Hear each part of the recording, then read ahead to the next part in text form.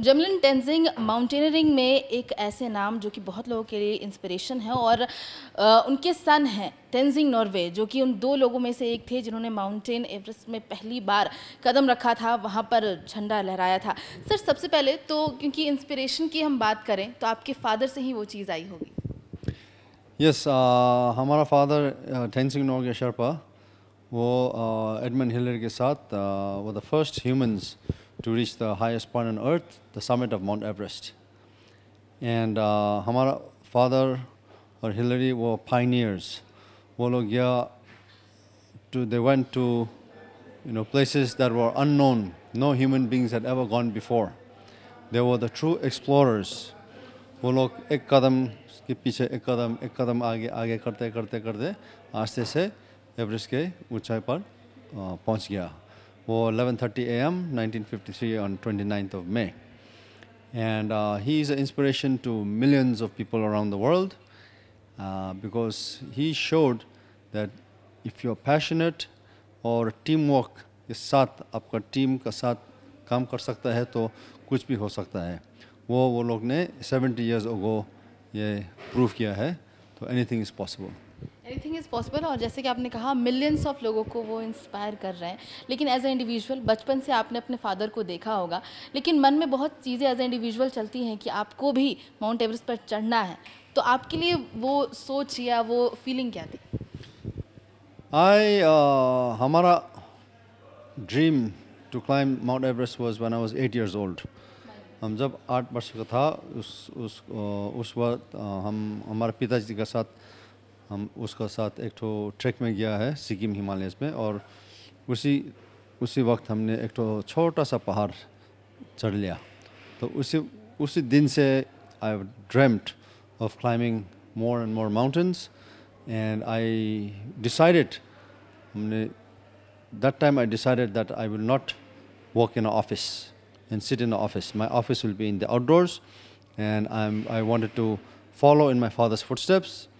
जो हम मेरा पिताजी ने किया हमको भी वही शौक था कि हम भी एक बार माउंट एवरेस्ट चढ़ के दिखाऊं. लेकिन वो हमारे लिए, संसार के लिए नहीं, सिर्फ हमारे लिए. बिकॉज माई फादर, हमने पिताजी को भी बोला था कि to connect me to expeditions, but he said no. He said, no climbing, you go and study. Get an education, good education, and get your career in something else rather than climbing, because climbing was dangerous. But I decided to climb and follow my dreams and my passion.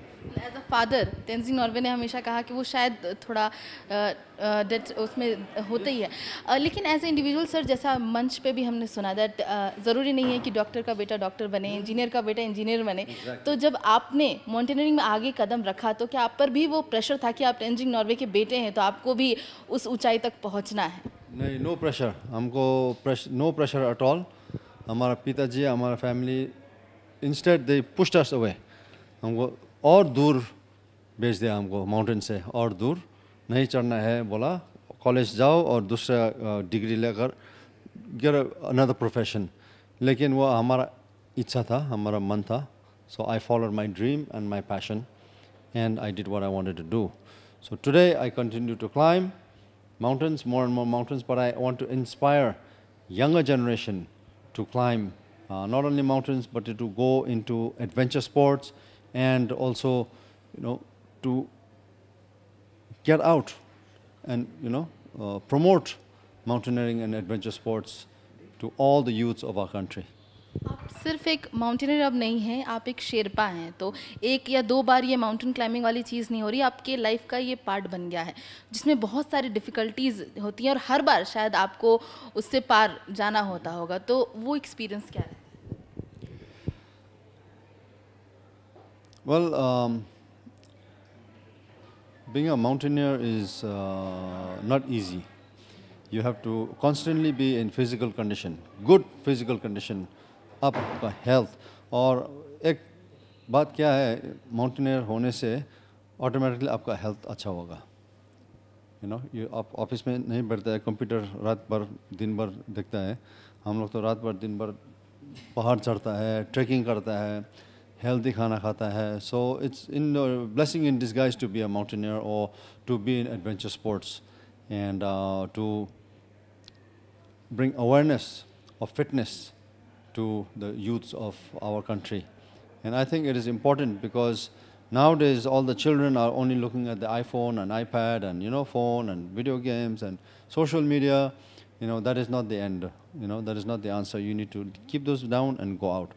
And today I feel proud to be in Ranchi, और मेरा विनती है कि ये CCL और government of Ranchi मिलकर एक तो बहुत बढ़िया बड़ा वाला एडवेंचर स्पोर्ट्स सेंटर बनाने के और promote adventure sports in the state of Jharkhand.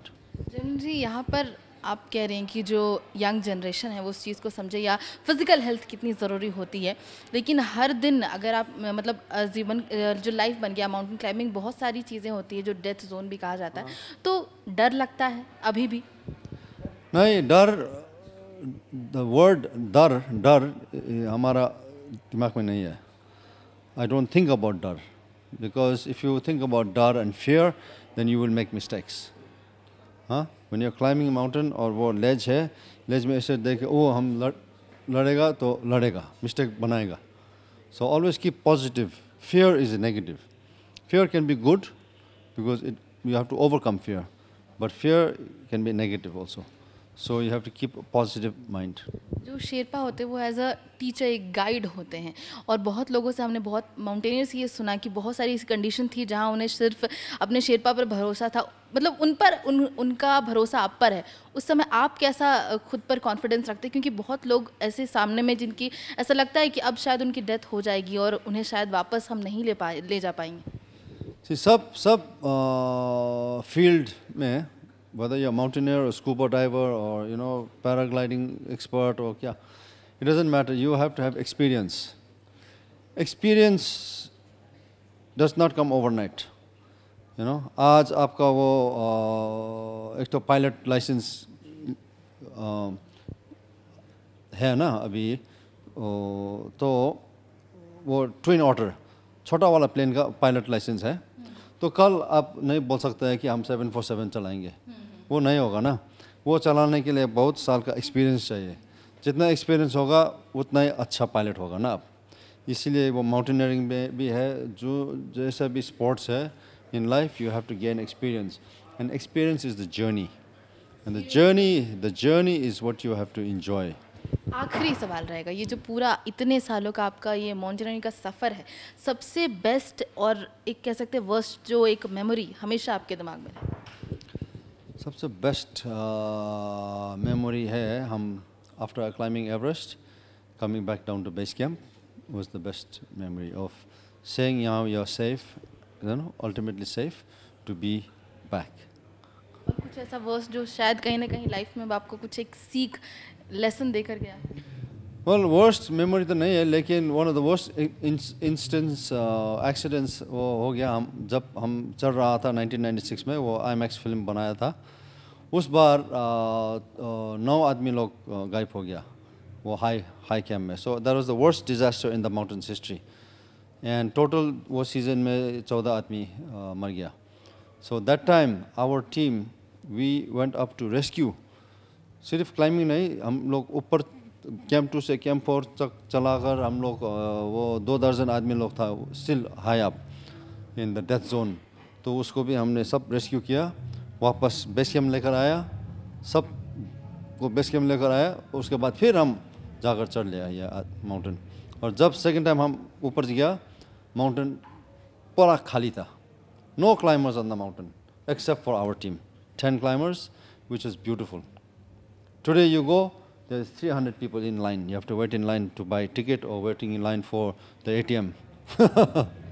तो क्या लगता है अभी वो जो समझ है माउंटेनियरिंग को लेकर के, वो चेंज हो गई है? सिर्फ ट्रैकिंग या शौक के लिए लोग जा रहे हैं या उस चीज़ को समझ पा रहे हैं? I think nowadays mountaineering has changed. Mountaineering has become more of it's what we call tourism. Mountain tourism, mountaineering tourism. Everest, बहुत आदमी लोग आ रहा है, नो एक्सपीरियंस. हाँ, वो कमर्शियल कंपनीज बोलता है हमको $1 लाख दे दो, हम आपको ऊपर ले जाएंगे, आपका साथ 5 शेर्पा का साथ पहुंचा देंगे. That doesn't work like this. But this is how mountaineering is coming today. It's become a big business. It's a multi-million-dollar business है mountaineering, especially on Mount Everest and other mountains. बहुत बहुत शुक्रिया सर, इतना कुछ बात किया. और मुझे लगता है लाइफ एक्सपीरियंस की हम जब बात करते हैं वो यहाँ पर सामने आती कि इसका एक दूसरा रूप भी देखने को मिल रहा है, जो समय के साथ शायद उस भीड़ में लोग जा रहे हैं, एक शौक या ट्रैकिंग कह लें, माउंट क्लाइंबिंग शुरू तो हो गई है, लेकिन जब हम वाकई वहाँ पर जाते हैं तो जो नेचर को लेकर के हमारी समझ होनी चाहिए वो बढ़नी चाहिए. Thank you.